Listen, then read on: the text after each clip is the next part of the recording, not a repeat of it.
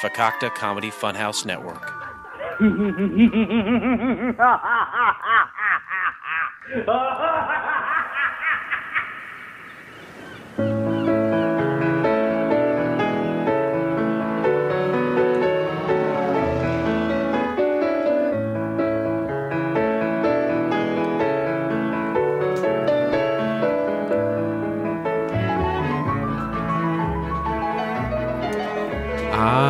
Yes, welcome all of my friends to Couch Pilots, the show that dares to fly into the unknown territory of awful television pilots of the past. My name is Jason, but you can call me Baby New Black, and across from me is the stork I rode in on. It's Captain Philip Restisher. Good evening. Good evening, and Happy New Year. Happy New Year.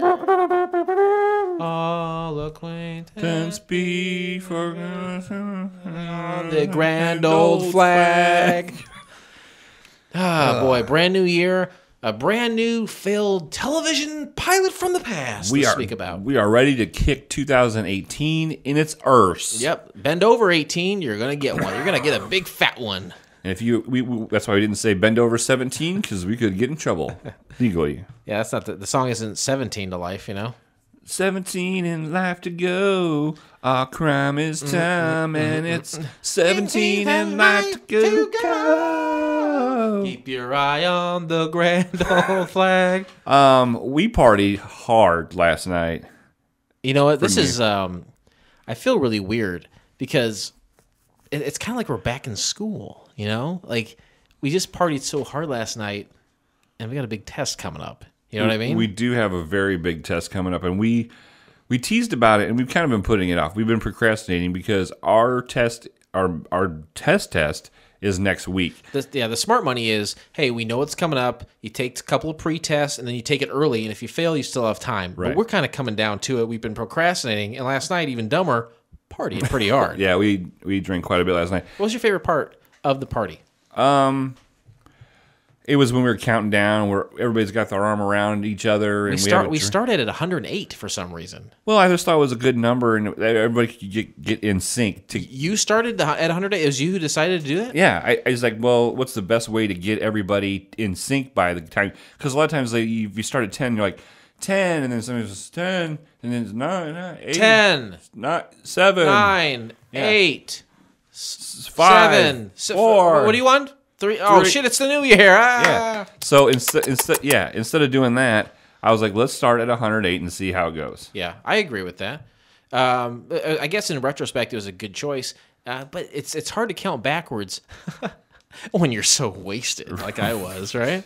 I mean, there was booze in the pilot's lounge. There was women. Some of them I didn't know. There was people that we didn't even know in there. But DSJ, this is we talked about 45 minutes a year. He can come in. He has time to decorate. But this is the other time of year we let him in. Is at the Great Pilot's New Year's Eve Bash, and he was walking around almost all night with a lampshade on his head. Yeah, he came, I think, with it because we don't have any lampshades. No, I outlawed them. It's all LED lighting. Yeah, we made the environment conscious choice to do LED lighting, so we got rid of all the lampshades. Right. I don't know where he got that. He must have got it from his office. So this is not a BYO lampshade party. I know that we've been teasing this for a long time, and Klebba it was looking forward to us taking this test. This is the FAA private pilot test. And thank you, Klebba, for DJing the party. We appreciate it. He did a great job, didn't he? I didn't realize he owns so many laser lights. It's like, and I was smoking cigarettes because I wasn't supposed to, right? And like you would blow it, and like it would show like the laser trail. It was like Pink Floyd's The Wall or Dark Side of the Moon all over again. Right. So what we're going to focus on is federal aviation regulations. All right. How many flights have we taken? Like over 100 for this show, right? Yeah, quite a bit. Has there ever been any kind of like? I mean, obviously we do a turbulence section, but that's more of like a tongue-in-cheek as into the problems of the pilot we watch. I don't feel like we have any issues taking it up and bringing it back down, and all the stuff in the middle. We have none of it. That's why I need to take the test. Maybe we do need to take the test. Let's do that. The categories we're going to be working here is the flight operation, flight instruction, communications and radar service, weather, aircraft performance and federal aviation regulations. We're going to do 10 questions. Do we have to answer in the form of a question, like on Jeopardy? No, it's actually multiple choice, so it's super easy. So, there is a time limit on this. Okay. Between 1,000 Z and 12,000 Z, the visibility at KMEM is forecasted to be what? A, half status mile, B, 3 status miles, or C, 6 status miles? It's a C, 25-minute question. C, right. 6 status mile. I mean, I think that's pretty. I mean, that's an easy one. They Sure. they softballed me here. Right. I'll take the next one. What is the anti-dot when a pilot has a hazardous altitude, such as restriction? Yeah. Is A, what is the use?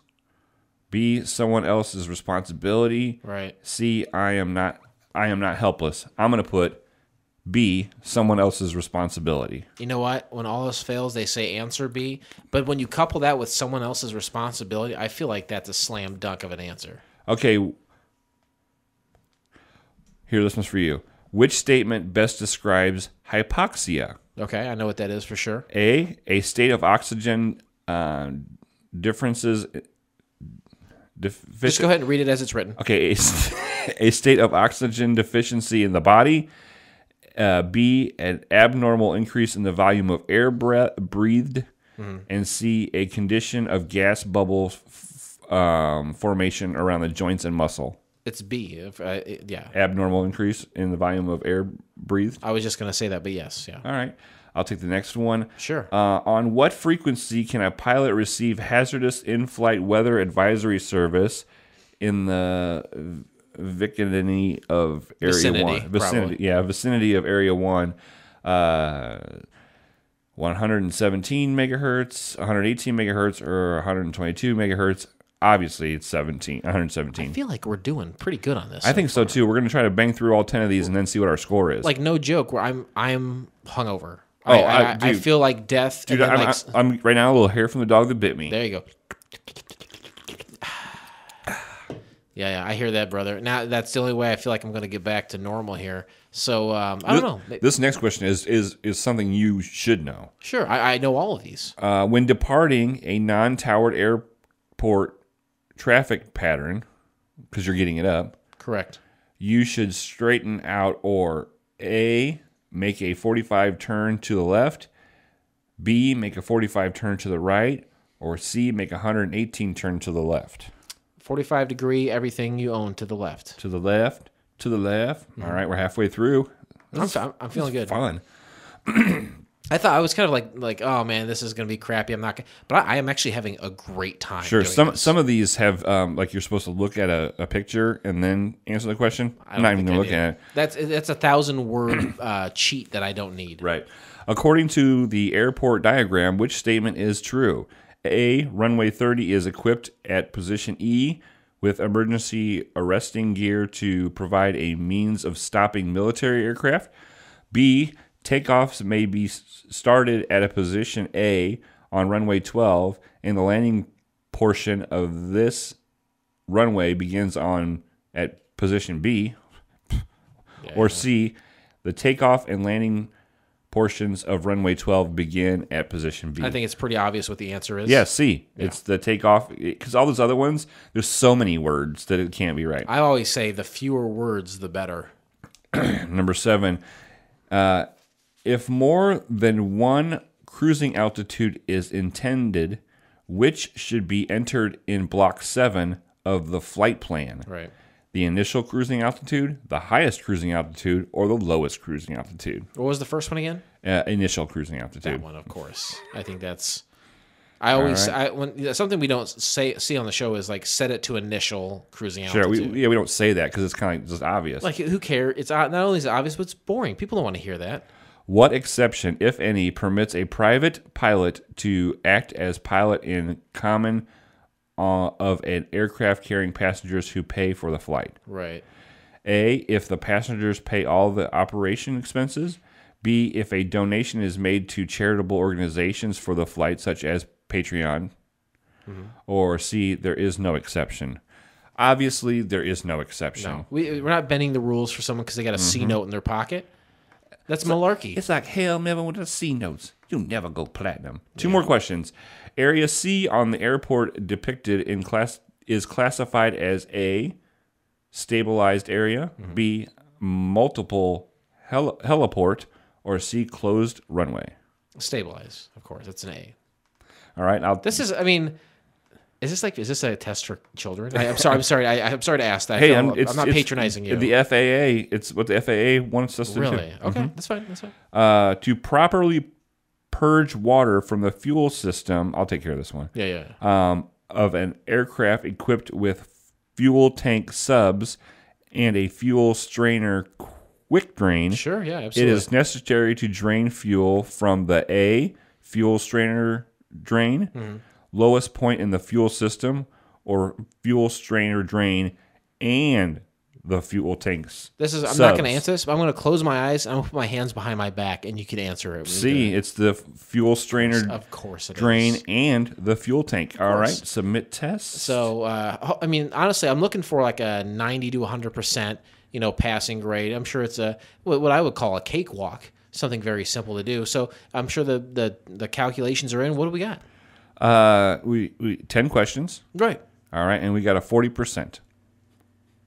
Hold on a second. 40%? Right, but what I would like you to do, let's do this. And wait a second. We're not going to go through. Let's find out where the problem is first. Then we'll discuss the problem. Okay. Okay. So you took the first question, and we did every other one. Okay. Right. All right. So Jason and Blake. Jason, first question you got wrong. No. Second question I got wrong. Third question you got wrong. Fourth question I got right. The fifth question you got right. Yeah. So we each got one so far. I feel like you maybe have read them wrong to me. No, I didn't read them wrong at all. Then I got one wrong. Then you got one right. Then I got one wrong. You got one wrong, and then I got the last one right. So we each got 2 questions correct out of 10. So, okay, so you're saying like a 40%, right? Right, but that's only 10 questions. I mean, if you think about it, if we do, I think it's 100 questions, the main test. Yeah.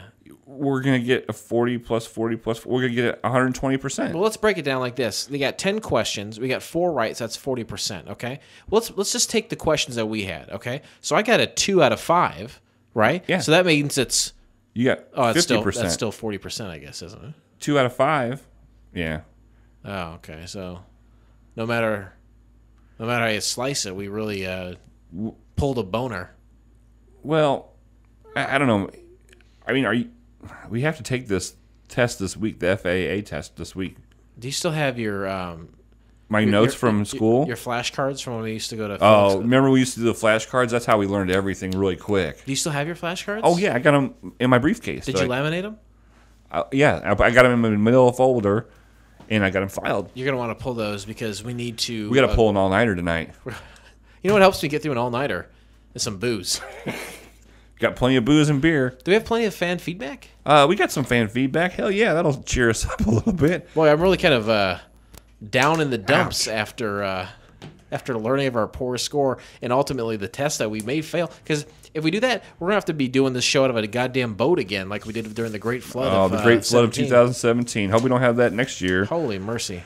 Let's see. Let's start with... let's see. I got a new phone. So okay. Let's start with the new phone. The iPhone X. All right.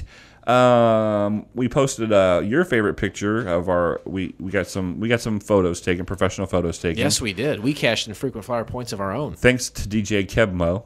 Yeah, appreciate that. We're looking flying and profiling. Oh yeah, flying and profiling. Dee Dee put on a YouTube clip, and she said, "That's my boys." And the YouTube clip was an old guy going ha cha cha cha cha. The guy with the big nose. Okay. So yeah, that's how that went. And then Lori Garcia said, "Love this photo." So thank you very much, gals. It made us feel better. Dee Dee then put, "No wonder he's drinking The black wombat has just realized that he's heard all of Captain Rest Assure's 100 different love conquest stories, and now he started the tales of the threesomes. Lori Garcia, Dee Dee, I'm honestly surprised that Blake has not only had one, but has had 2 threesomes. How much money did he have to bribe them? Oh, well, that is a good question. Is there an answer to that? That's $0. Then Dee Dee said, Lori, and they were both with complete different sets of girls. And Lori said, I know, right? And then a bunch of faces with tears coming out. And I said, hey, I used to be a good-looking guy. Like, I think if you went outside and were trying to get a threesome with different partners every day, like every day for the year, for the rest of your life, I bet you could do it. Like I said, I tell these girls, I used to be a good-looking fella. What happened, do you think? Was it the Oreos? It's the 2 ex-wives. Ex-wives? Ex-wives. Here is Dee Dee.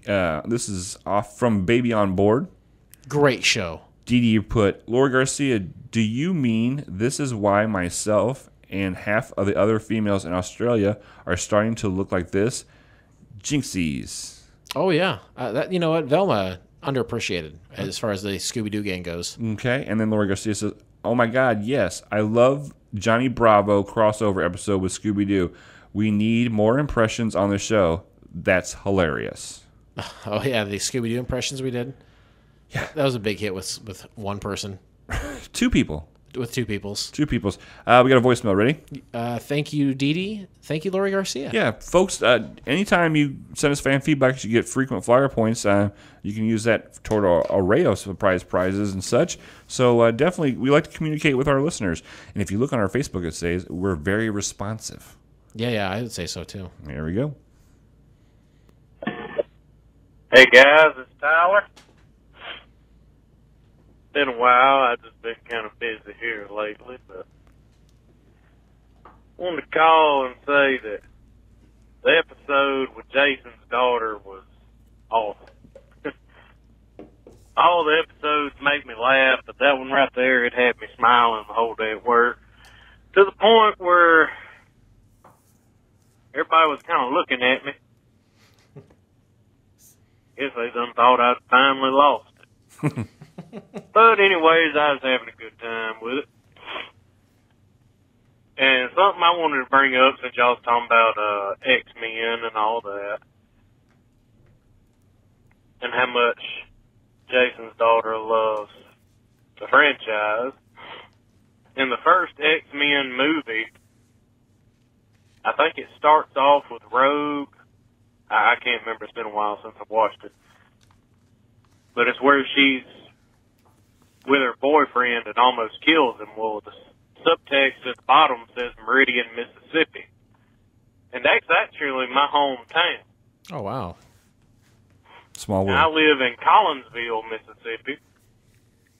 And it's about 30 minutes outside of Meridian. Meridian's the big city here. The Prince And Meridian. if you put it up against any other city, it's not real fucking big, but it's the one you want to go to if you want to go to Walmart or something. Collinsville, we just got a firehouse, Chevron gas station, a tire place, and a post office. That's about it. Anyways, I just thought that was kind of cool. Here for long, I'm going to call in and tell you about my experiences at CouchCon.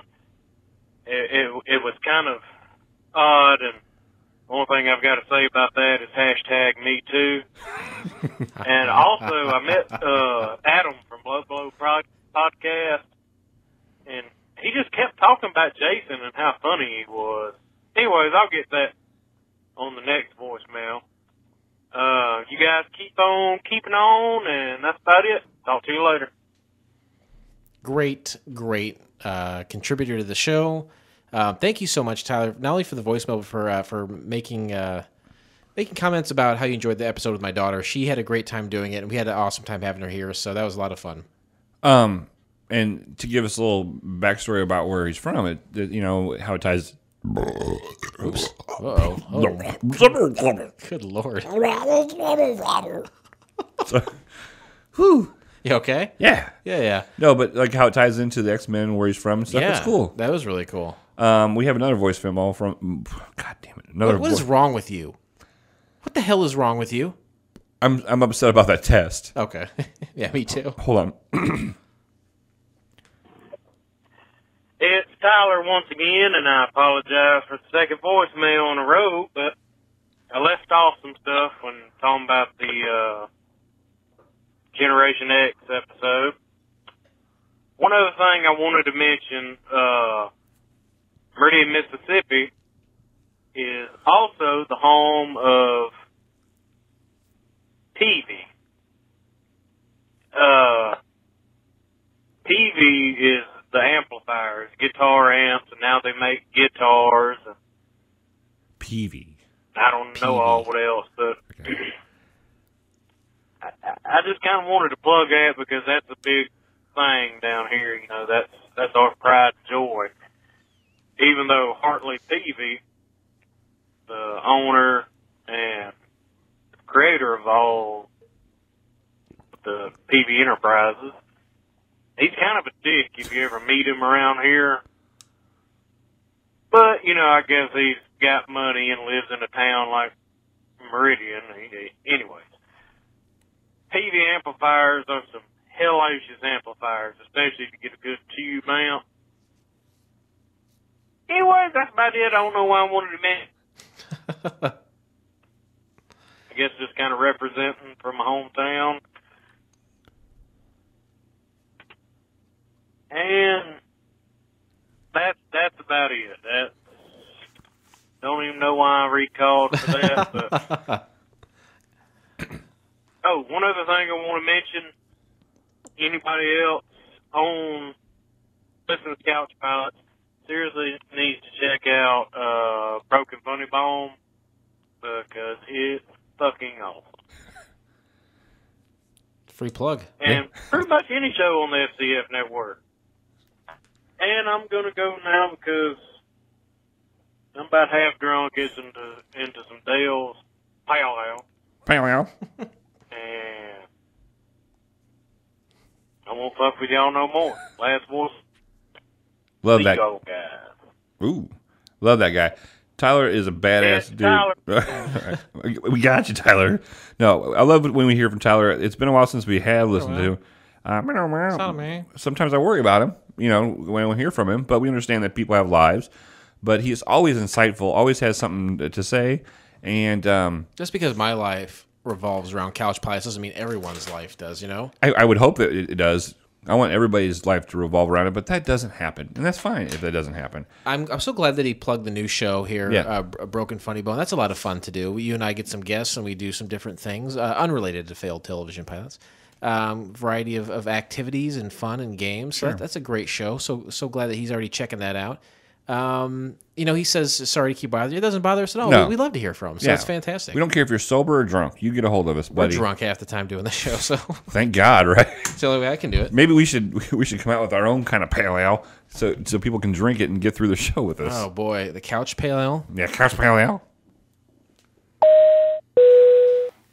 Ladies and gentlemen, the captains have turned on the fasten seatbelt sign. Woo!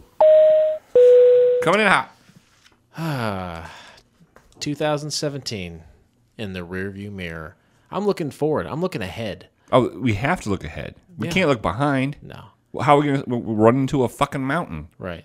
On a mountaintop. Even though I'm looking forward, I keep in mind all those television pilots in the past, the ones that had only one episode and the ones that we will talk about and let our frequent flyers know about, you know? Yep. That's what we do. That's our passion. That's what we love to do. That's who we are. Yeah. That's part of us. That makes up my DNA, my RNA, you know? Rest and relaxation. That's right. That's exactly right. Do you think this is relaxing and restful, doing this podcast with me? It's very tense. I never know when you're going to freak out or your wife's going to come down here and scream at you for smoking cigarettes. I don't know what's going to happen next. I'm Folks, clenched. please call in and tell my wife that I'm going to die eventually anyway. Please let me enjoy cigarettes and booze. It's his last love. You know what? To be honest with you, I'm doing you, the listener, a favor by trying to die sooner by smoking cigarettes. Yeah. So you should be thanking him, listeners. And I do want to actually thank you, listeners, for helping us sell out the first round of tickets for CouchCon 2018. They were going so fast. We had to order a special server to do this because we had commerce online. We linked up both pachinko machines to handle the load, but it was just too much for even both pachinko machines. So we had me, you, DSJ, and Molly were all taking phone calls, Right. and manually writing people's credit card numbers down, and then we were logging them in later on. It was amazing. The first round sold out, man. The first round is sold out. We got VIP packages left now. We got a bunch of great announcements coming up down the line. But this October, get ready because round 2, second annual CouchCon. And a lot of people are like, "Oh, it's 10 months away." Folks, if you heard anything about the first CouchCon, you got to get in that bag right off the bat. You're not going to want to miss this. There was people when we were having CouchCon that was like, "Hey, where's it at? How do I get tickets?" And we're like, "We." I would look. I would cut off my arm and give it to you if I could, but Sure. I can't. I'd cut my penis off. We and are give it at to maximum capacity. We work so closely with the local fire sheriff there about, hey. In Folsom. Yeah, we said, hey, how many more people can we get in here? And he said, you are at maximum capacity. You can't fit one more soul in here. Right. So this year, the venue that we've selected, which is top secret as of right now, we're going to announce it on my birthday. But we've doubled the size, and we still, with ticket sales, we're with the VIP packages coming up, it's going to be so. Don't wait any longer.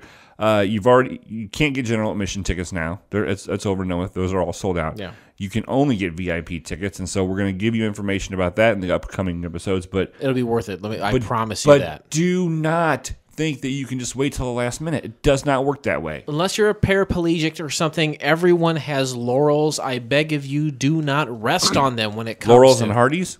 Yeah, everyone's got laurels, and I love a good Hardee's burger. Do not rest on I them. like a Hardee's sausage biscuit, but it's like almost $3, and like I can get a shittier one at McDonald's for $1. I just take the shitty one because it's cheaper. But I love a Hardee's sausage biscuit. It's good to know where your mind is. I appreciate you saying that. Thank you. Today we discussed the pilot episode of Knee High PI from the year of our Lord 2000 plus 3. Great year. 2003. Ooh, gosh, we were so close. So close to what? Oh, the My 2005 sexual story? Not 2005. It was 2000, 2001. Or in that area. Oh, were you having sex at midnight so it like leaks over to both years? No, but it was in that time frame. It spilled over into two different ones. Well, do you have any great stories from 2003 you can mention? Not really. I had met my second wife, and so no. Legally I can't tell you any of those stories. There are a couple that are good, but I can't tell stories from that marriage. You're bound by law not to. Mm-hmm. Cease and assist. Wow, I had no back idea. in IBWIP days. And that lasts forever?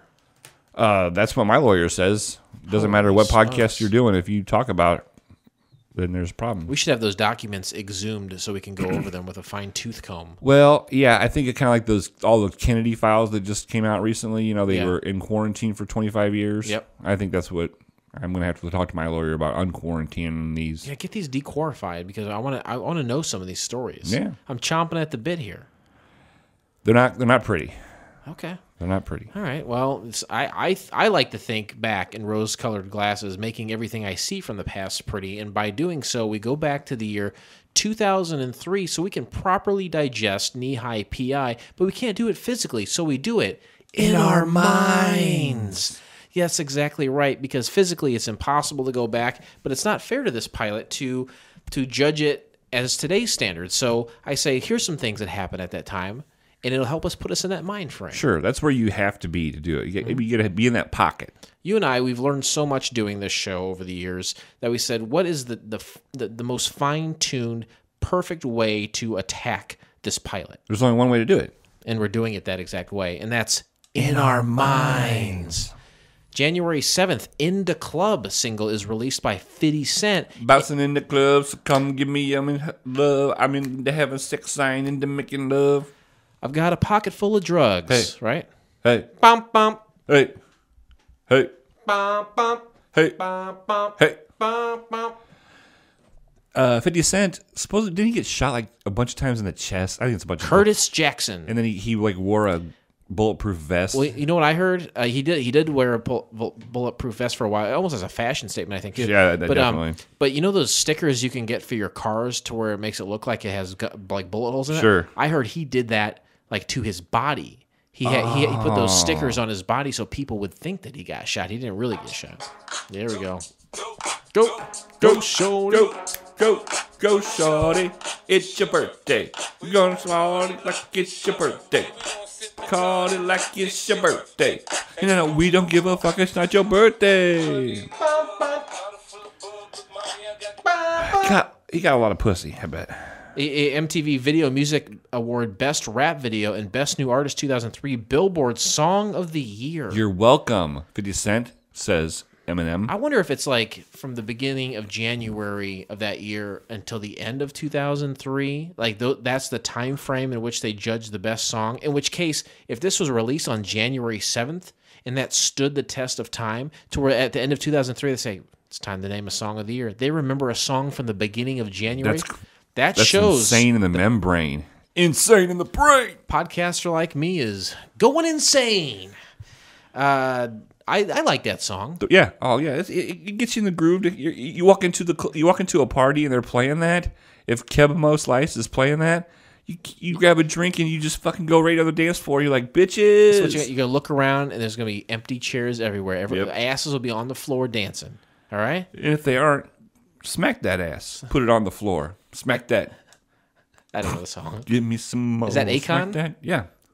I liked Akon. I thought Akon was good. It all sounds the same. Like Image to me is bullshit. So like I don't buy these guys as hardcore. Oh no, not at all. Or anything, but I do like some of the music. All right. Sure. January 26th, 91st Women's Australian High DD Open. Serena Williams beats Venus Williams. Beats her sister. Can you imagine? And this happened quite a few times in major tournaments. That's incredible, they faced though, each right? other. Like for two people to spawn two children that were at the epicenter of tennis. Yeah, I can imagine their father, and I might be way off base here, by being, and pun intended, a slave driver, and that Michael Jackson's dad, like Michael Jackson was a perfectionist because his dad beat the hell from him to get him to be that way. Is that what you think would happen with these Venus girls? No, I think they were just that talented. I mean, I'm sure he was very structured and rigged with it. Rigorous? That was close. Yeah, you got to be careful. You got to be real careful, buddy. Wow. I think he when they were young, but then I think they found the success and they ate up and they said, for me to continue to be at this level, I've got to practice and sacrifice and kick ass and take names later. I think you're right. Thank you. Let me ask you this. Serena and Venus Williams, are they sexy? Are they sexy girls? I would say no. I don't think they are sexy. I'm gonna look into your mind, and I'm going to say that you think they are sexy. I do think they are sexy. They have these, like, there's a difference between like some broad having a big fat leg and then having like this big, beautiful, toned, like crack your head like a fucking walnut leg. Right. That's what they got going on. That's Serenus. That's their celebrity couple name. Serenus is good looking, I think. Okay. I think one of them's married to a white fella too. And hey, you know what? I could be that white fella. You could have. Could have been me. It could have been me. But they are, I think they're beautiful women, talented. It is crazy that these two women end up being at the top of the female tennis game. But wouldn't you get bored of every weekend going all over the world and listening to them go, Well, wouldn't I be, like, if I was the husband having to do it? Yeah, you'd have to go. I think at the end of the day, you have to keep those girls in check because you know that they be getting a bunch of guys and stuff wanting to get up all in their racket. Well, if at the end of the day I got to be inside them and then enjoy the money that they made, I think I would be okay with traveling the world to do that. Okay, that's just me. Sounds like me having a couple of threesomes. Just whipping my dick from one side to the other and hitting him in the face. Oh, jeez. Is that how you have a threesome? Boy, no wonder I've never had one. January 30th, Belgium legally recognizes same-sex marriage. Good job. I mean, if I see two guys kissing and they have wedding rings on, I think I would recognize that as them being married, don't you? Oh, yeah. I don't think it's hard to recognize marriage. No, and I don't think it's that as big a deal as everybody made it out to be. Like people that fought it and stuff. I'm like, hey, we're human beings. Yeah. It doesn't matter what's in your pants. No. If you love another person, now if you're like wanting to marry an animal, it's a different story. But if you're wanting to, why is it a different story? That's weird. How does an animal give consent? Exactly. So, in my opinion, if two human beings that are of legal age love each other enough to put themselves through a marriage, for Christ's sake, Right. more fucking power to them. I don't give a damn. They shouldn't have health care. Yeah, they should. I don't give a damn. What's the case for two gay people not having health care? What's the case for that? Well, that was something that was a big deal. I know, but if for the person who's against it, why would they be against it? I don't know. I don't understand it. I don't get it. I don't care. You guys, if you want to get married, which is the dumbest thing in the world to do, it doesn't matter if you're you want to be a dumb if you're gay two guys guy, in one cup, if you're two girls in one cup, if you're a guy and a girl in one cup. Why is a cup involved? There's always a cup involved. Really? Again? Yes. That's why I was not successful in my first two marriages. There was no cup involved. See, I don't know the first thing about marriage, it turns out. Yeah. But I'm just saying it right now. I don't care. If two human beings Right. of legal age consent and they love each other enough to want to get married, go for it. Rock on. Rock out with your cock out or your vagina in or whatever. Rock out with your vagina in? No, rock out with your cock out or your vagina in. Oh, it's all one thing. Yeah, I guess way to go, Belgium. Oh, I yeah. don't know. Sweet. Just get married. If you want to ruin your life, gay or not, go ahead and get married. Be my guest. It's my life. It's now or never. I ain't gonna live Show's built on the back forever. of his songs. And your songs too lately. I'm liking it. I'm liking some backup singers. Hey, I was 22 in that year. How about you? I was 28. Great. Were you married at 28? Oh yeah, I was married at 28. So this is the second marriage. That's why I can't talk about it. It's two marriages. Was one better than the other? Yeah. Which one was better? The first one or the second one? Are we only talking of the two? We're not. Yeah. The Okay. past ones. The second one was better. The ending for the second one sucked ass because she had an affair. But Oh, I thought she had held you up at gunpoint. no, it lasted longer. Okay. So, but no, there was the best of times. It was the worst of times. Did you nail it this time? Is this it? Oh, my third marriage? Yeah. I hope so. I really do hope so. Say this doesn't work out. You get married again? No. Why did you get married this time? Love? So you don't think you'll have love again? What is love? Baby, don't hurt me. What? No, but I can love someone without putting a ring on it, as Beyonce would say. Whatever. Why did we choose to watch this fucking shit? 3 simple criteria. A, it was a pilot that never went to series. It either aired or not aired. It's irrelevant, but it did not go to series. Number 2, we had to find it on the interwebs, even in Belgium. Number 3, it had to be free. Ain't gonna nobody go. We can't expect our listeners to watch these and pay for them. You want me to pay for what? The fucking podcast is free. Why would we watch pilots that we had to pay for? We're telling you Thank you. straight up that this pilot was a failure. Why would you pay for a failure? Straight up now, tell me, do you really want to love me forever? Are you just having fun? Where can you find knee-high PI? Because someone's going to say, you know what? I like what you had to say so far. I like everything you're saying. But yeah. you know what? I'm not going to go a step further until I watch this thing for myself. How do I do it? How do I safely do it? You can find the entire episode of Knee-High PI by subscribing to Couch Pilots and Apple Podcasts or your favorite podcast app of choice, and then simply click on one of our classically blue links in our show notes, or go to YouTube. And you know what to do, Tube. Flight attendants, Surround sound. Prepare for takeoff, please. Wave to DSJ. I can't believe he came into work. He's like, I think he's sleeping standing up, honestly. I wonder who watched DSJJR last night. Oh my God, no kidding. Baby mama? You think she had plans on New Year's Eve? She may had baby drama. Ooh, baby mama drama? Summary of the pilot. Hank Dingo is the world's smallest private detective with the world's biggest ego. A rough, tough gumshoe full of attitude, he doesn't crack cases, he smashes them. Hank throws himself into the case of the missing lawn jockeys, beating the hell out of suspects left and right, but he'll have to survive a widow's scorn and an oil sheik's fury, not to mention a room full of ravenous, sex-starved concubines to solve this mystery. Pilot long. Summary long. Pilot long. Could have knocked it down a little bit, maybe 3 or 4 sentences. Give me a liberty, or won't you give me death? Thank you. How about a shortened version of the summary? The Captain Philip rest assured spin. Little guy PI gets himself into trouble, pretending to be a jockey.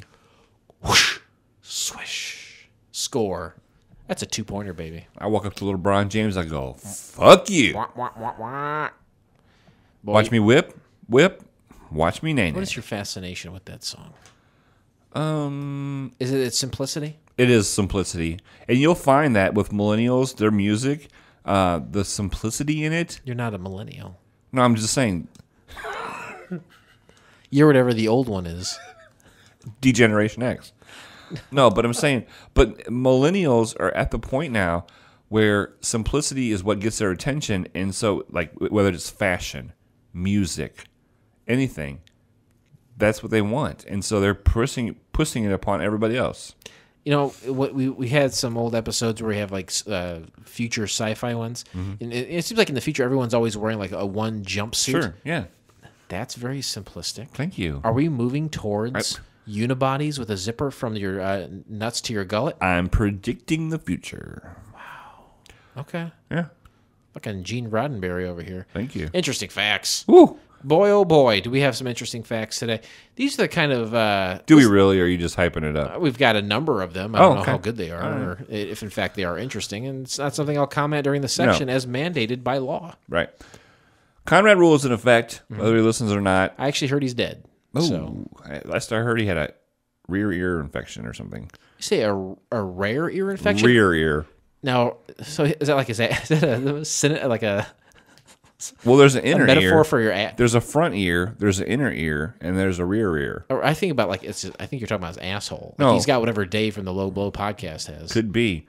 But just don't comment on these to anyone. You know, Don't talk about rear ears to anybody, please. mostly somebody of young age. But anyway, just absorb the facts that Jason has worked hard to find. Don't comment on them. I mean, you know what I miss? I miss Soap Man. The Soap Man? I miss the Soap Man and his wife. Let's get them back in here. Let's get them both in here. Let's get them both in here to watch a pilot with us. Yeah. Release date, October 13th, 2003. That's something that happened. Okay. And you know what? October, that is not the summer. Usually we find these pilots are in a dumping ground in the summer. This is not summer. This is the fall. Now it's starting to get chilly outside. Filmed in Los Angeles, California. So maybe not so chilly over there, That's true. but still in the beginning of the television season. Ooh, thank you. This show is built in the back of his back burps. Produced and shown on Comedy Central. Okay. Produced by Comedy Central. They said, we're going to do this. Kind of like Netflix, how they produce and they pay for stuff now and then they put it on Netflix. The intro song called Gimme Everything, written by the Toilet Boys. Never heard of them. That's funny. What's that? I've never heard of the Toilet Boys. It's funny. It's funny? No, the name of the band is funny. Not the fact, the name of the band. I didn't say that fact is funny. I said that name of that band is funny, so it doesn't. Okay. I'm squeaky clean right there. Okay. I just whipped it, and I just nay-nayed. What is your fact? Stars Martin Klebba, midget. You probably recognize A him. little person. Right. Well, same thing, right? Midget. Well, you can't. You gotta call him a Midget little spinner. Pirates of the Caribbean. He's not the full size person in that. He's the small person in that. Speaking of Pirates of the Caribbean, guess what I did the other night? You went on the Pirates of the Caribbean ride? No, try again. You did not go on the Pirates of the Caribbean ride? Correct. Nice. I watched the newest one. I watched the movie all the way through. Oh, really? So you've added that to your repertoire of very...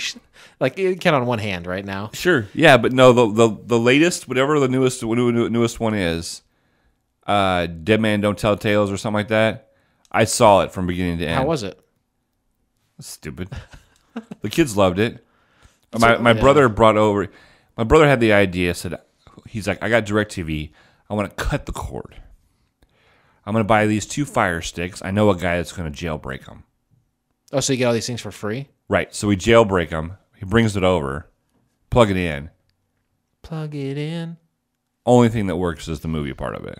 Boo. The TV and all the sports stuff. I've heard of that. Those jailbroke Fire Sticks. So we're sending them back to the jailbreaker to redo them. That's great, right? That's like going back to the crack house. Right, yeah. Hey, I think there's some fucking baby powder in this or some shit. Like, what are you going to do? Yeah, so, but I wanted to announce to everybody, 2018, I'm going to watch 5 movies, and Pirates of the Caribbean, Wow. Dead Man Don't Take Nothing is the first one. I got 4 more movies to watch in 2018. Good for you, brother. You can do it. The Can I get a high five for that shit? I would say so.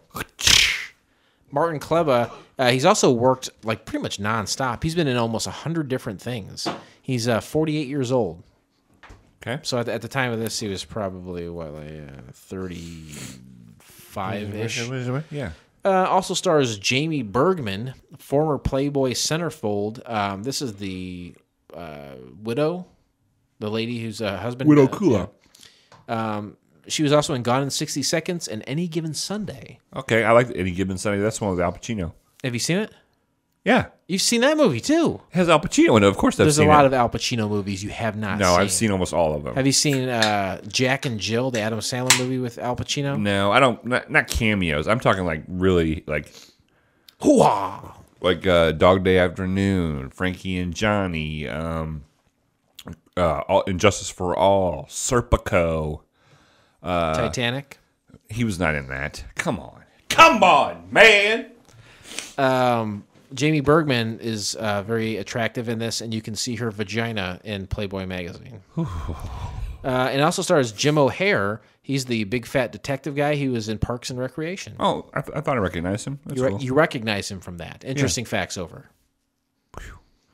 You know what? That was a lot of facts, and I appreciate them. You did a great job. I'm a little disappointed in these facts. I thought for as long as this was, and its association with Comedy Central and not being crazy old, I felt like there should have been some more stuff out there. I really dug, and there's not a lot. You did a great job. Okay. Don't be down on yourself. Remember, 2018, me and you, yin and both. Yin and yang. No, we're yin and yin. I'm Ying, And I'm yin. and together we're Yin and yin. Ying. Twitter responses. Twitter responses. The guy was little, but maybe we got some Twitter responses. We don't. What the fuck? I know. Do we? Oh, we don't have a promo, but we should talk about the promo because tomorrow, January 2nd, a new podcast comes out from a good friend of ours. That's what I have here, but we don't have a promo for them yet. No, they did not send that to us. But did they cut one? They have obviously cut something. Hold on. No, actually, you know what? I do have one for them. Do you really? Yeah. Do you have a headphone jack? No, I'm just gonna play it. Okay, loud. play it loud. Play it loud. Yeah, let's see here. Here. This is the old school way of doing things. This is a new show that I'm very excited for. Super excited. It's by my good friend Scott, also known as Big E, and the show's called Karaok Big E. Hey everybody, it's your favorite bodyguard here, Big E. And I was wanting to tell you about my upcoming FCF Network podcast called Karaoke Big E. Me and my co-host, Kevin Clark, are going to sing some songs karaoke style, have some laughs, and totally wreak havoc on your ear holes. We will be joined by a rotating cast of characters, all telling the story of why they chose the songs they sang. So please join us every Tuesday on Apple Podcast or your favorite podcast app of choice. And remember, you can't be a star if you don't shine.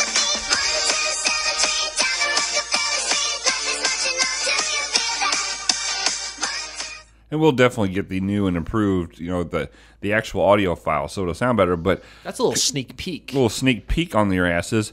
Ooh, this is a good one. Yeah, and it's I'm super excited about it. I'm going to be on the first episode. I'm super honored for that. You have not, at the time of this recording, you have not yet recorded it, but No. I can only assume that you're gonna have an excellent time. But I look on my podcast app of choice right now. What are you singing? I'm downloading the promo right now, which is what we just heard. Okay, can you tell people what you'll be singing on the show? I don't feel that I should do that because I don't know. Well, I'm going to tell people what the show is about. Sure. You got Scott and you got Kevin. They're co-hosting, and every week, or most weeks, I'd say 3 out of 4 weeks, they're going to have a guest. And the guest is going to come heavy with 2 songs that mean something to them. They're going to talk a little bit about that song, not only from the person's personal experience, but also just the song in general, the artist, the year it came out, that kind of stuff. And then they're going to sing the song. Yeah. 2 or 3 of them are going to sing the song together.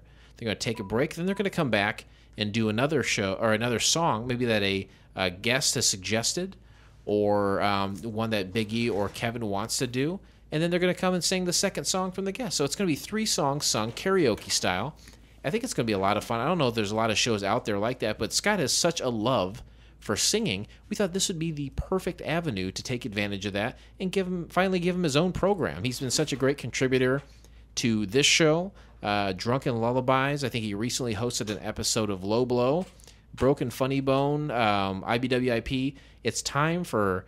He's cut his teeth. He's got his chops together now, and it's time to wreak havoc, as he said, on all of our ear holes by being his own host of his own show. So good luck to you, Scott. I'm rooting for you. I'm going to be listening to this show every week. I'm excited, Blake, that you're going to be on that first episode, and I know that you're not going to tell us what those songs are, but I cannot wait to hear you sing them. I'll tell you what the songs are. I'm going to do... That didn't take much to get it out of you. I'm obviously going to do a Hank Williams song because he's my idol, Hank Williams Sr. So I'm doing Hey Good Looking and a Stick song. That one, I'm not going to say the name of it, but a Stick song. It was the first Mr. song. Roboto? No, it was not. It's a B-side. It's not one that you would probably think of, but it was the first song I ever memorized the words to. Okay. And again, as being a guest on the show and being about ready to record, these are songs that mean something to you. Yeah. So And there's stories behind them. Yeah. I think it's a great premise for a show. I'm super excited. Biggie is excited. I feel like Biggie has put his time in and got his chops, and it's time That's for what him I'm to saying, yeah, totally. to spread his wings. And I'm so glad I had the idea and created the show. I don't know. Yeah, now, did you get some residuals? No, all I ask is for their friendship. That's all that I ask. That's all that matters. And so far, they haven't given it to me. Well, what do you expect? You say Kebbo's anything wrong all the time. All right, so let's break down this pilot for Knee High PI. I will say that it is over 70 minutes long.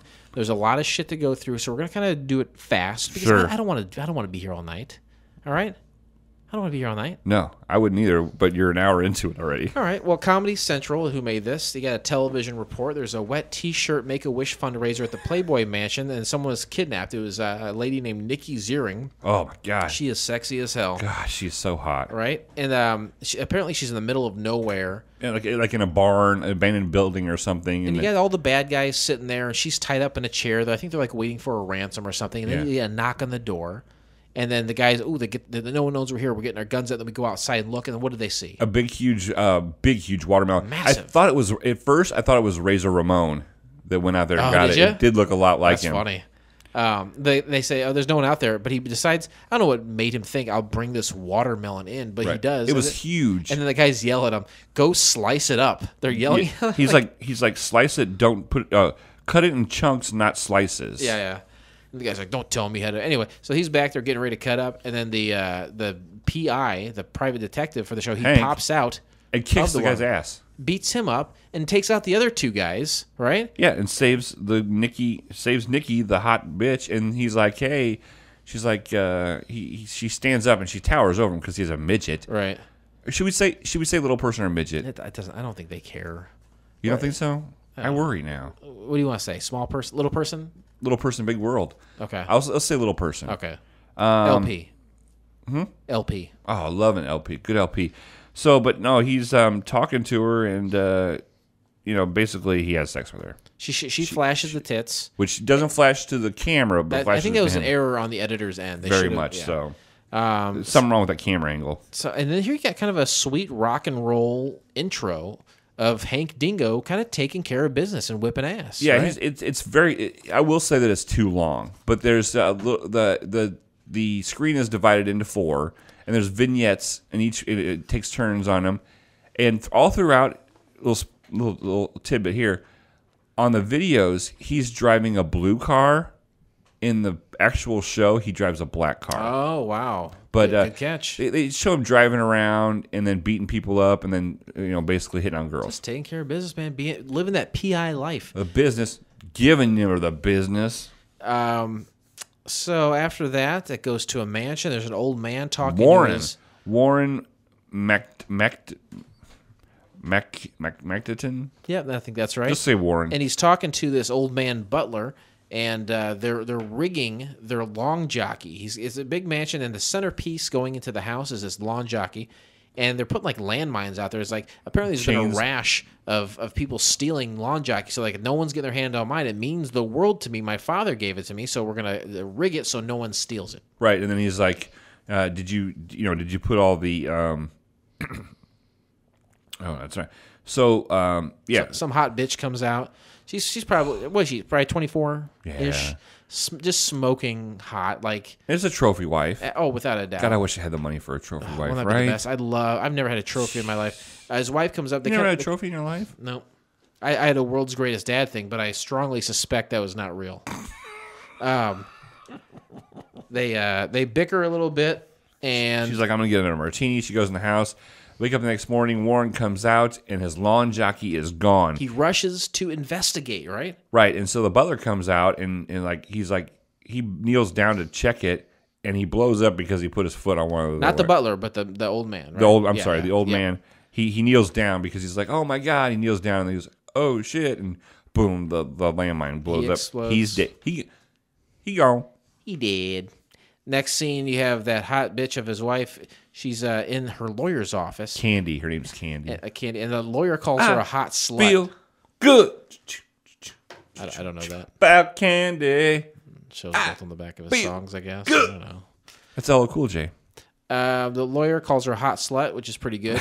And I've seen him in a lot of stuff before. He's a character actor. Yeah. He's been around for sure. He leaves a video will, her husband, and he says, "I'm going to leave you everything that I have, but I on the whatever, like the exception that I need to be buried with my One lawn condition jockey. I One need- condition, yeah. thank you." Well, of course, the lawn jockey has been stolen, so she's not going to get any of this money. So she's like, we got to find this lawn jockey. She's talking to that butler. His name is Worthington, and he's like, "You know what? We do need to find it. Let's hire a private detective." Yeah. Right. So A private dick. yeah. Why That was one of the. You're 10 minutes into it and you've already heard a bunch of really. It's a very easy, immature- a very easy punchlines. blue? Yeah, sexual. It reminds me in that way of the Elvira pilot we watched. Exactly. You know what? You're right. Very much so. Come to find out that Candy used to work at the Blue Zebra Yeah. before she met Warren and got all his money. So the butler calls Hank His office. his office, and it's his mom, and she was on Saturday Night Live. Yeah, that's Nora Dunn, Yes, and she's the secretary, and for some reason, like she's hitting like on anything that moves. oh yeah, the UPS guy she has sex with. She's hitting on Worthington over the phone. Thank you. Yeah, she's fucking around with the UPS guy, and the next scene, Dingo he's in an alley driving a GTX. This is the black one you mentioned versus the blue one in the intro, and you hear a lot of like fluty spy sneaky music. You know. Yeah, like Magnum PI kind of stuff. Sure, yeah. So Dingo then climbs a fire escape ladder and enters what turns out to be his own office, and is immediately attacked by a black cat. I don't know. I think there's just stupid little things that people think are funny, and they just add them in. They don't mean anything, and they're not that funny, Sure. honestly. I'll talk more about that on my turbulence. He ends up meeting his cousin Bentley, who is black, and Bentley got in trouble with the law for buying penny stocks. Yep, making a ton of money off of penny stock, so he's forced to work there after school as a penance. Hank is given the stolen jockey case from his mom. Right. They go to the house, and he can't hit the door knocker, and so, which is the big haha joke because he's short. Just knock on the door. Just knock on the wood. Why do you have to hit the knocker? Thank you. You're welcome. And they said, "What's so great about being a private dick anyway?" He said, "Broads, broads, broads." Right. That's his main focus. Let me ask you this: Do you think Hank Dingo is scoring with the broads so much because he's handsome, because he's a private detective, or because ladies want to mark a midget off their fuck it list? Or a combination of the three. I think it's because they want to mark a little person off their bucket list. Oh, number 4 I didn't mention. Okay. Just by trying to be politically correct. Why start now? Huh? Why start now? I've always been politically correct. Okay. So Hank and Bentley start interviewing Candy, and come to find out, Hank's like, "Oh, did you used to dance at the Blue Zebra?" And she's like, "Yeah, you're Jugsy Malone." Yeah. And she's like, "Yeah, but now they call me Candy." And, and so then She's telling her sob story, and then Hank like jumps in her lap and he like consoles her. Yeah. It's she is like, she's very sexy.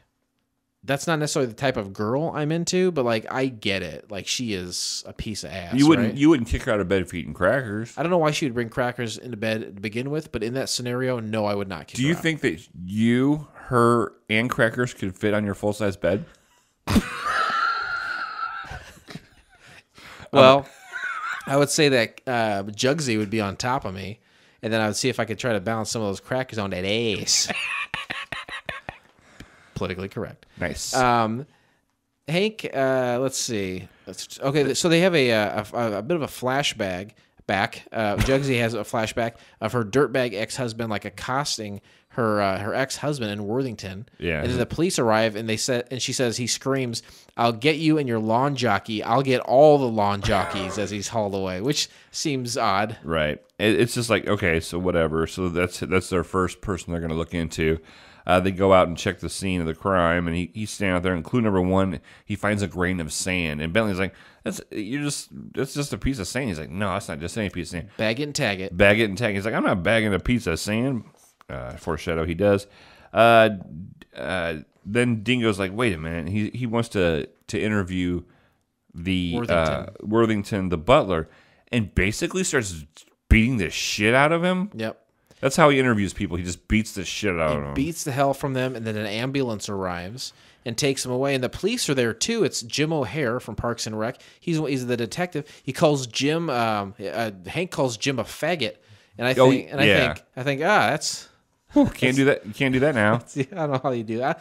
Even back then, it seems like why chance it? Right. And so then they deal with him. Then he goes in an ambulance, and then the cops are like, "Hey, he's not going to press charges. You got lucky this time, but we're going to get you. You can't be doing it this way." Yep. He's like, "Whatever, fuck you," and he says something about fucking the female cop. It was very attractive as well. She was cute.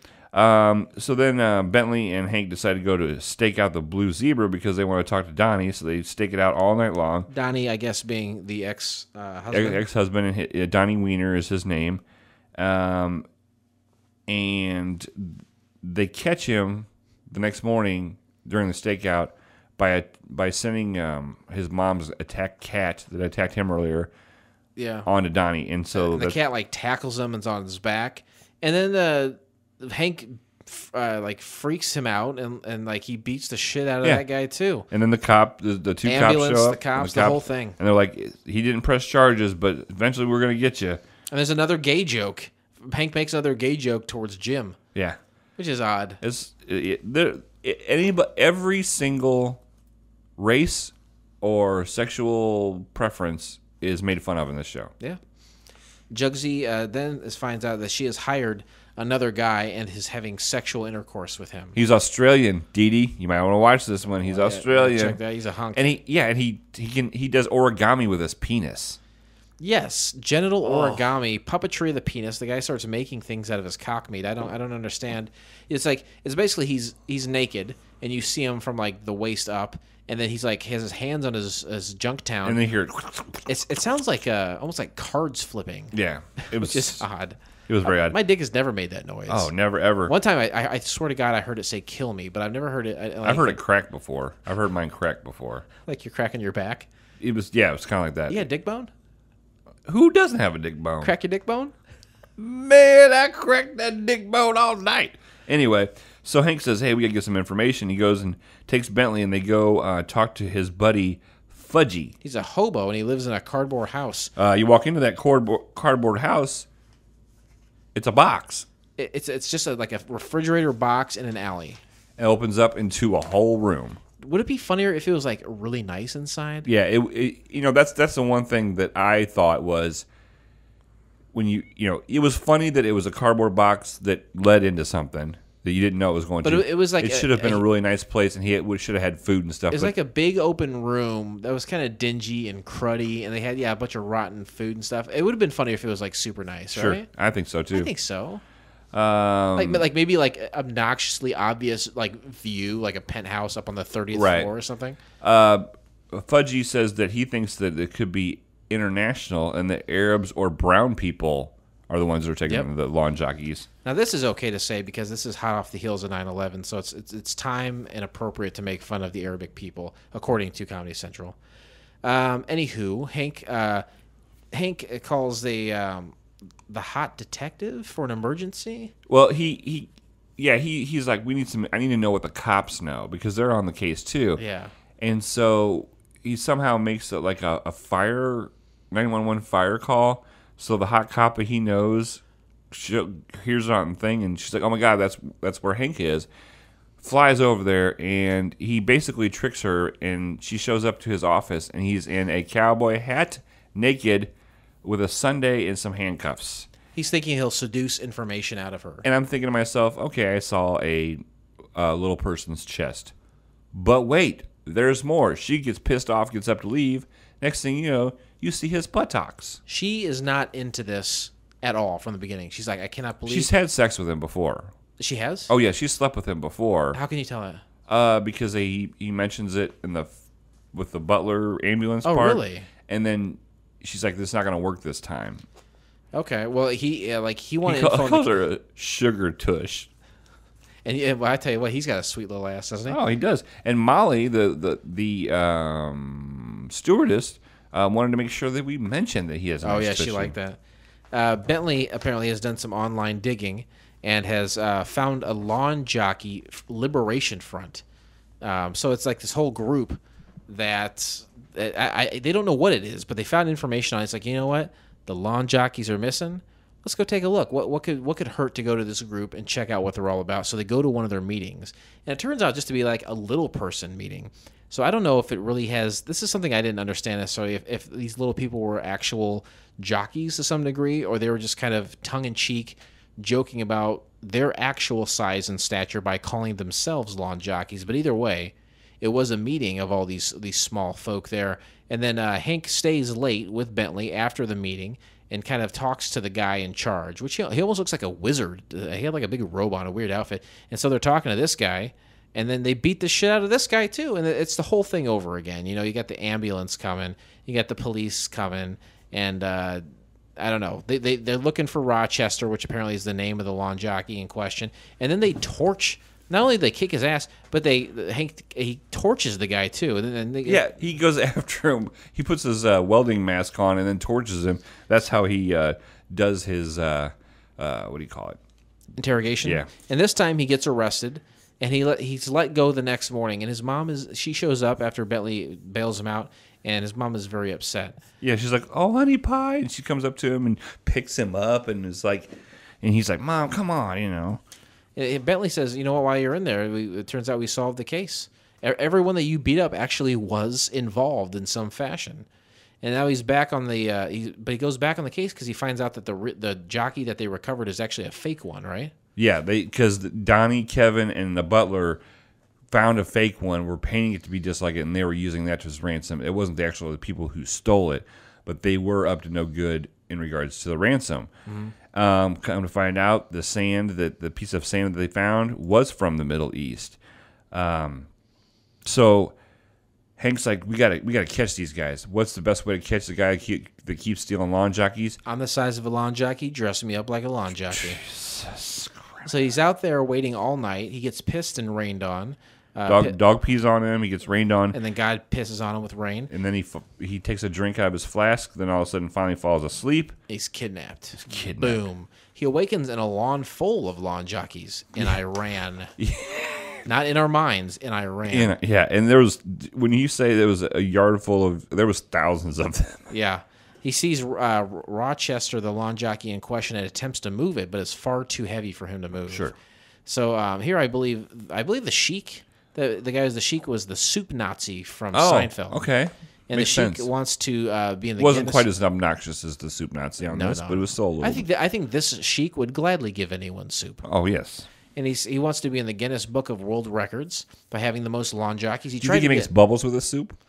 He very well could have, I suppose. I don't know. Oh, come on. It was funny. I was trying to connect with you. Who? I was trying to connect with you as a person, me and you. I have an inside joke just between me and you. He did. He probably made bubbles with this soup. All right? Is that what you want to hear? Come on. We don't ever get time to talk about anything except pilots. I wanted to have a conversation. Except pilots. When was the last time we had a conversation? I don't know your middle name. It's Warren. Mine too. G. 312. The Sheik is talking to a white businessman who I guess it turned out to be an ambassador or something.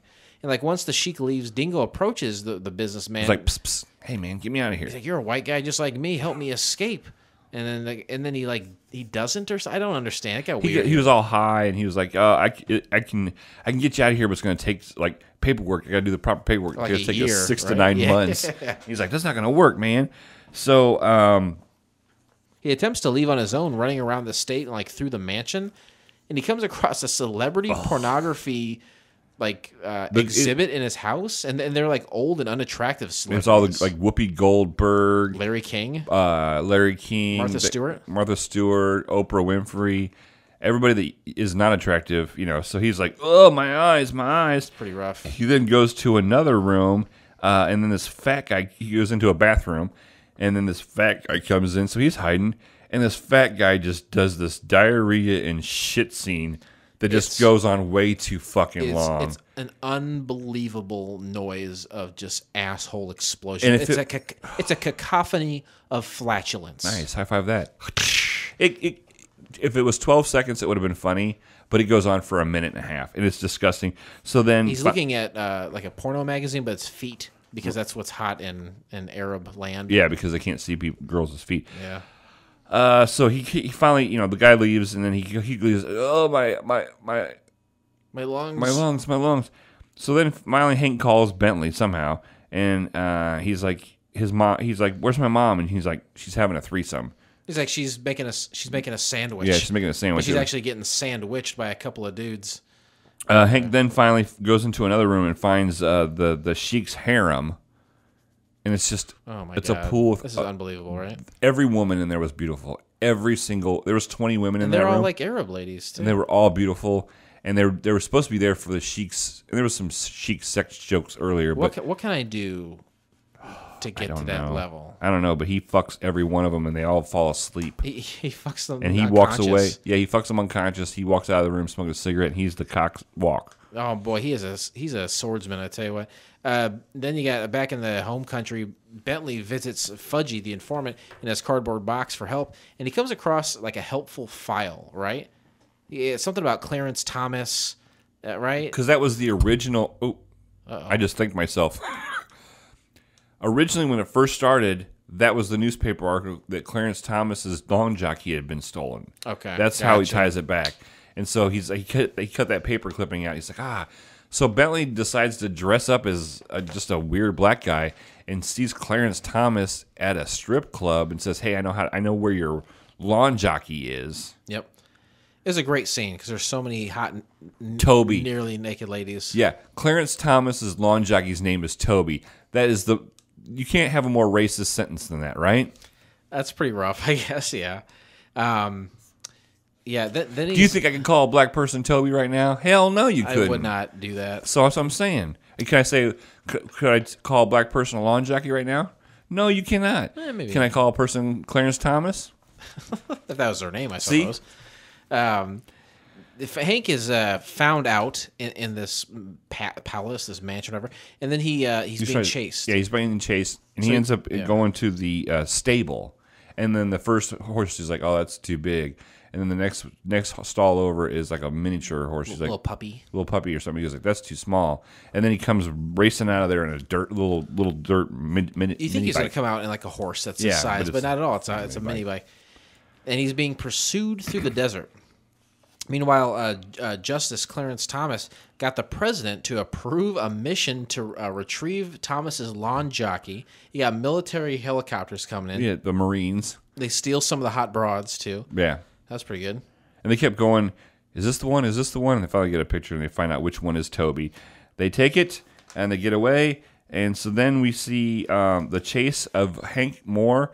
There's these two Arabs in a Rolls Royce. They're chasing him, and he ducks them out to where they fall into a quicksand factory puddle. Yeah. There's also, is that where the scene where the guy makes out with a camel? That's coming up. That is awful. The camel interaction, kissing, cuts back to when they're in town, the Sheik and his buddy. He's like, go talk to that camel. It knows something. And the guy starts talking to this camel. He's like, I know you know what you need to talk. And all of a sudden, they start making out. The camel and the guy is completely ridiculous. They cut back to the two guys that are in the car in the quicksand, and they're playing cards. Because they were freaking out because they're like, we're going to die. The next thing they cut to them, they're like playing cards because quicksand is slow in actuality.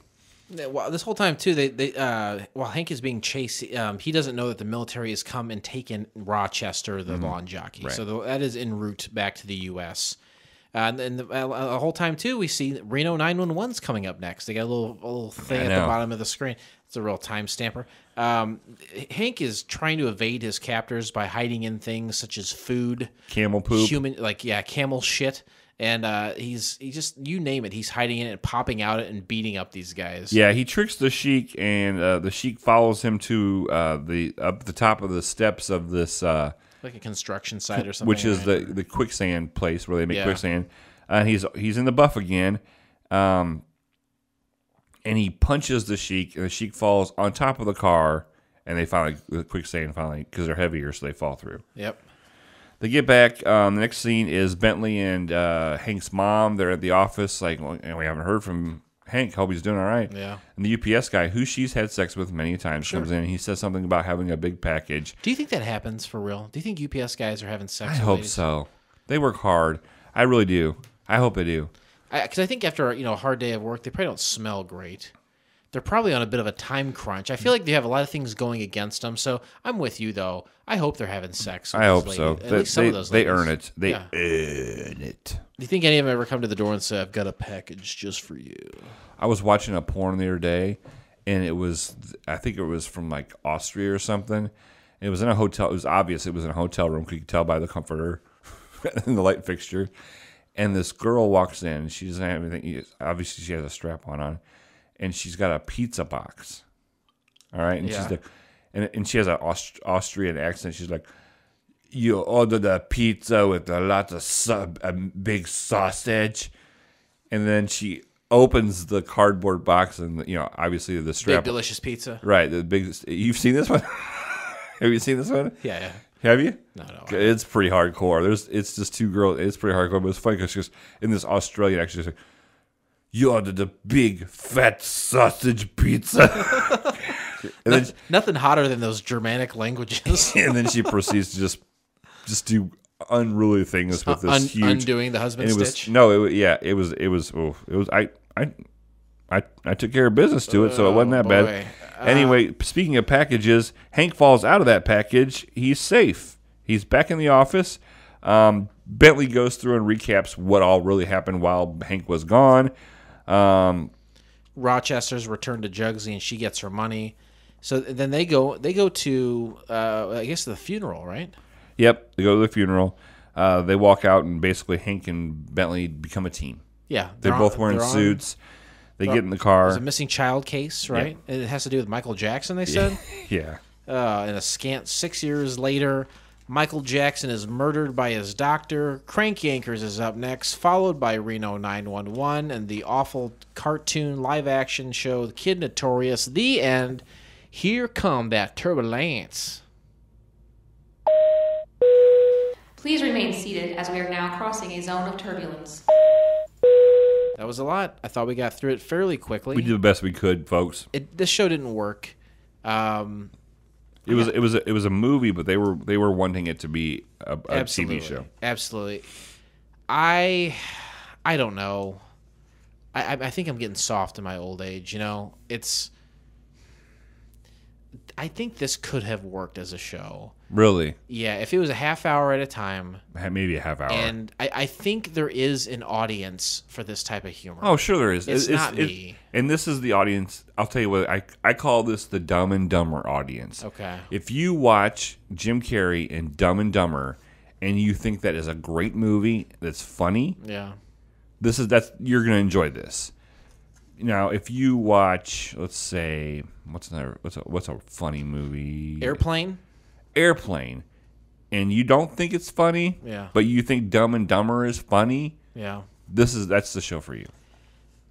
I think like I said, yeah, there's definitely an audience for this, but it's not for me. Like sorority, I don't like not sorority, but fraternity guys, right? Sorority boys, fraternity boys. I don't know. I don't think that's it. Is that it? Is it sorority? Is that where guys dress up like girls to be in a sorority? Yes. I think it's sorority boys or something like that. Those are the kind of people that like this show. All right. Well said. What do you think? Why didn't this work?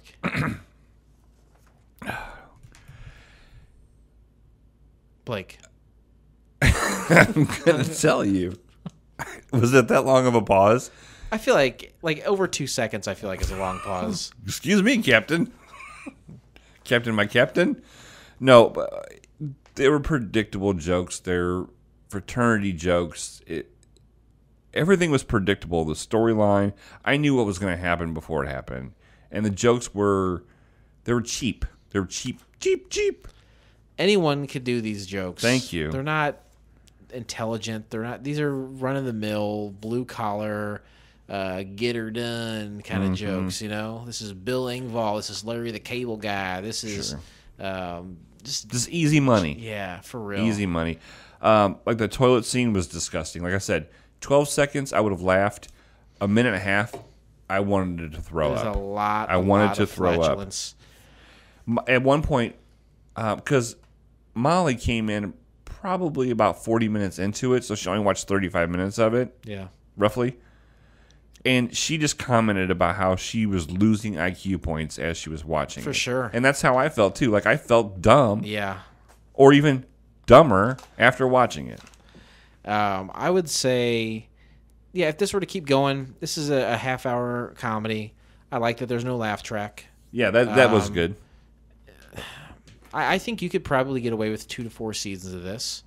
You know, just a new adventure every week. You get 10. There's all kinds of episodes a cases. season. Yeah, all kinds of cases. It's different cases. It's just silliness, absurdist. Like, I like absurdist, but I like intelligent absurdist. Sure. This is just dumb absurd. You know, this is just stupid. You throw enough tits and dick jokes. Yeah, people are gonna laugh and come back. I think. I don't know why this didn't survive. Honestly, I think this is the time for this show. Okay. This marks a point where in Comedy Century history where stuff like this and Crank Yankers and The Man Show and stupid shows like Kid Notorious or Reno 911 kind of it's goofy humor. Yeah. You know? I think Reno 911 it was ridiculous, but I think there was some, I don't know, I liked it. There was some okay stuff with Reno 911. But it's also we've been through those guys and we've seen all their stuff and it's all kind of It's goofy. It's absurdist. It's goofiness, yeah. Smart and dumb.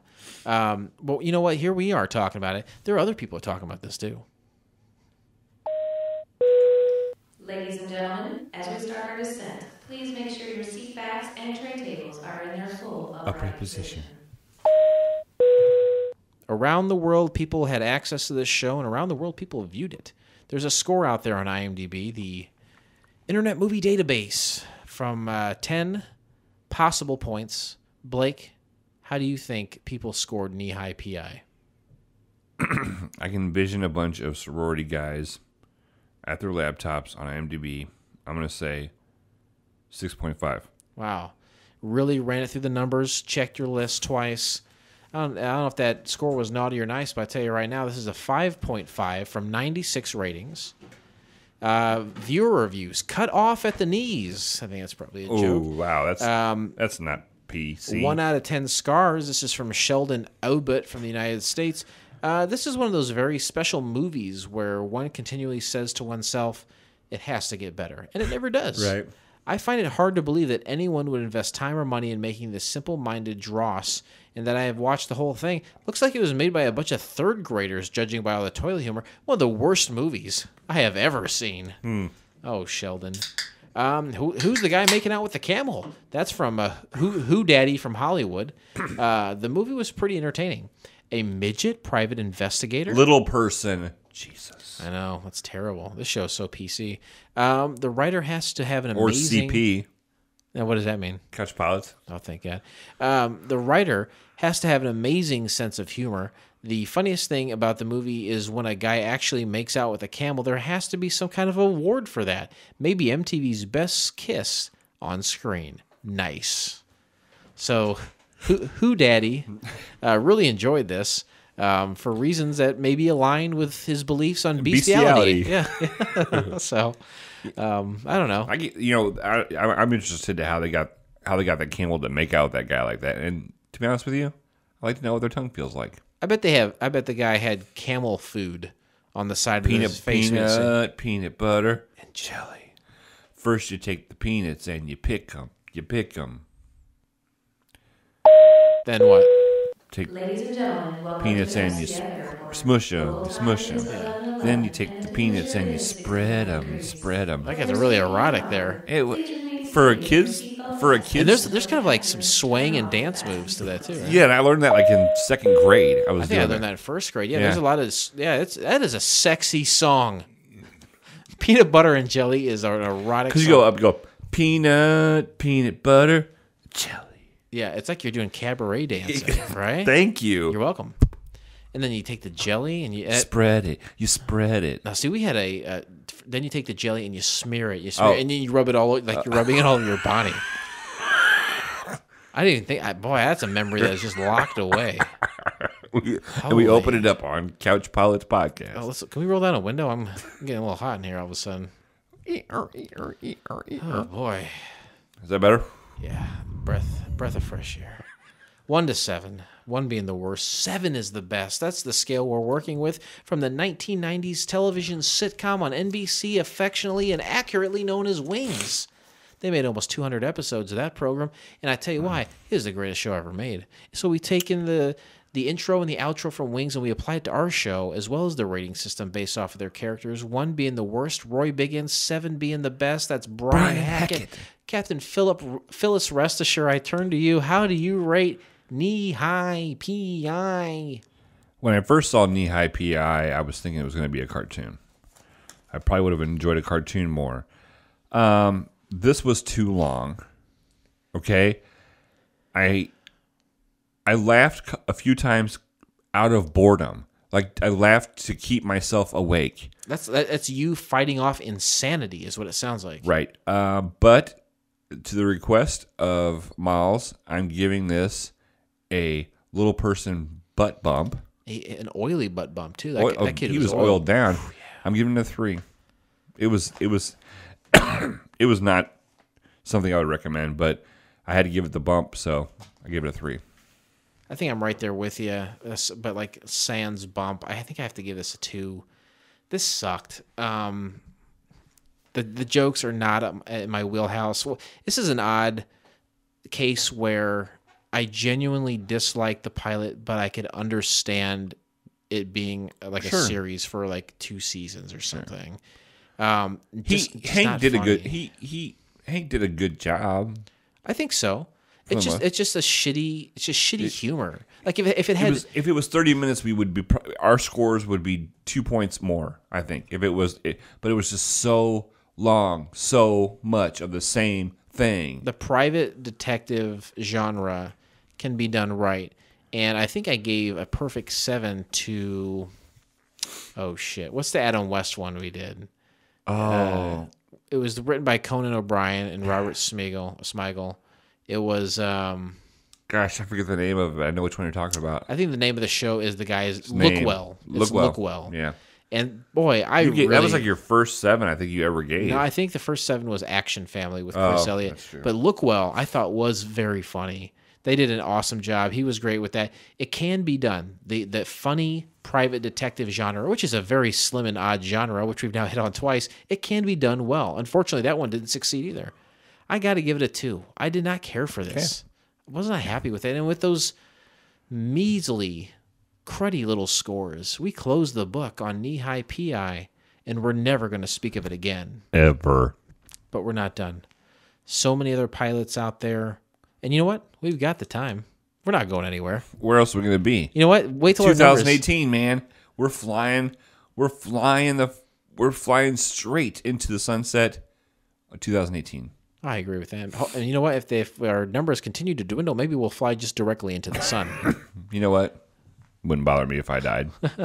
I'm okay with dying. I've admitted to suicide in 2 podcasts lately. Yeah. Low blow in this one. Yeah, you gotta.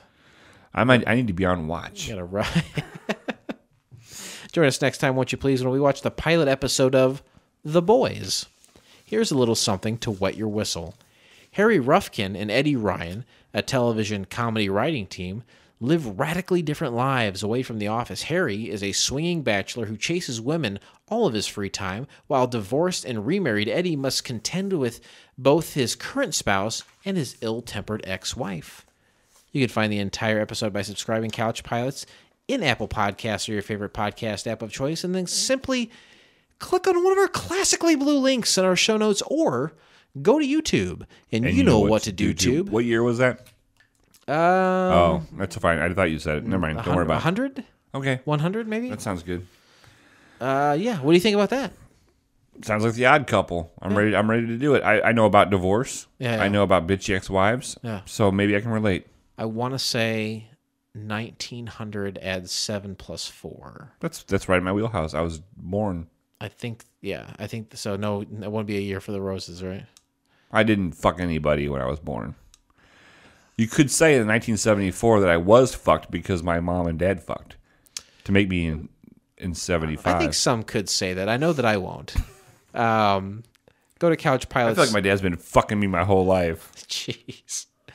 Go to couchpilotspodcast.com. We are available on a variety of social media platforms, different ways to contact us. It's all there. Couchpilotspodcast.com. The name of this show is Couch Pilots. It is a podcast. You put those things together. You put a .com at the end. You got our website. Thank you. You're welcome. You can also check us out on Twitter and Instagram at CouchPilotsPod.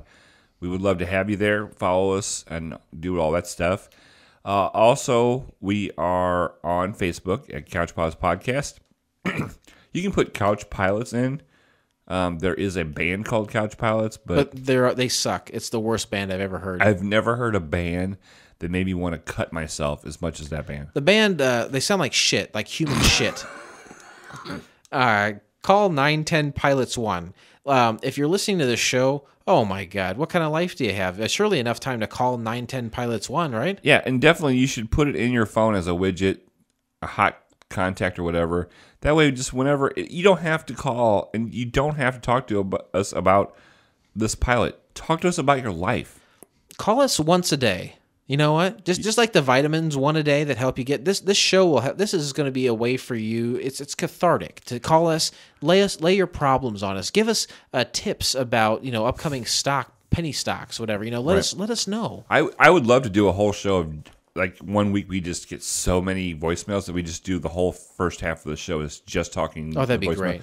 You can also check out our Patreon page, which is patreon.com/couchpilots.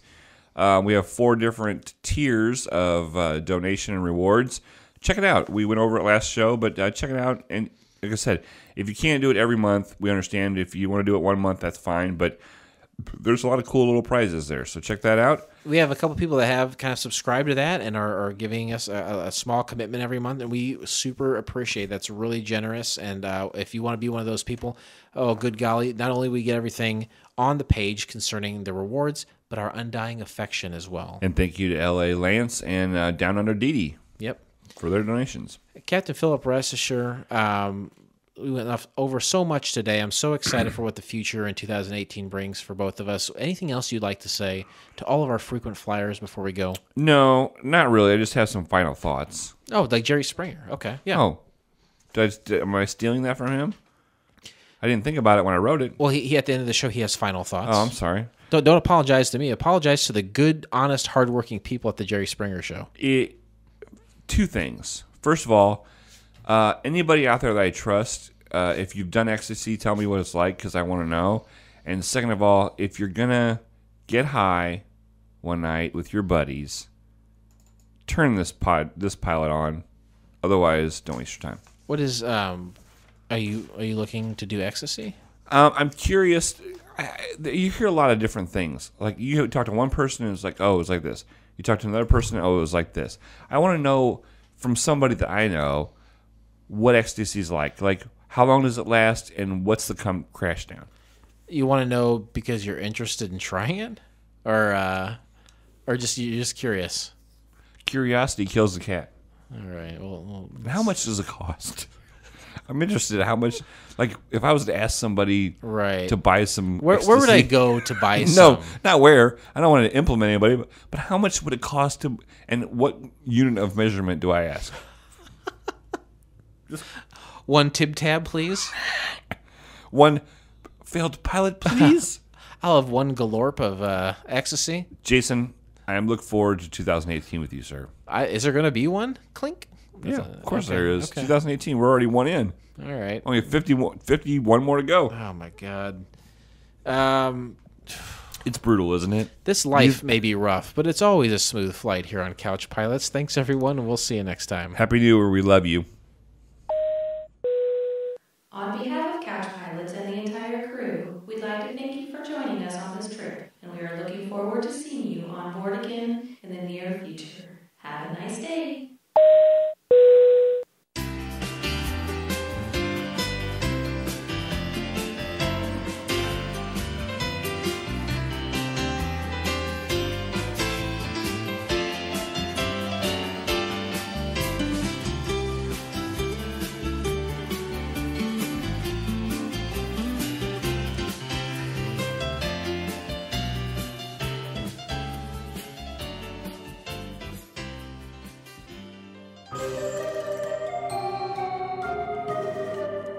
This has been a Fakakta Comedy Funhouse production, produced by Jason Tosher, executive produced by Blake Clayton. For more information and content, go to fcfnetwork.com.